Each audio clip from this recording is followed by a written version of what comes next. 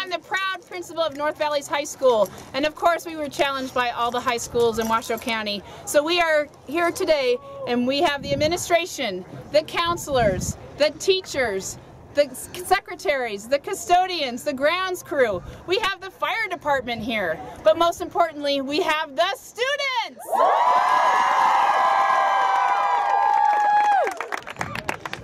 ALS is really close to my heart, so I'm so glad we're here today. And what we did is we donated over $1,000. We will have the exact amount when we count it over the weekend, and we will post it on our website so you know how much. So we have a generous group of students and an amazing staff here that's ready to get wet, and we are going to challenge the Washoe County School District Office. Woo!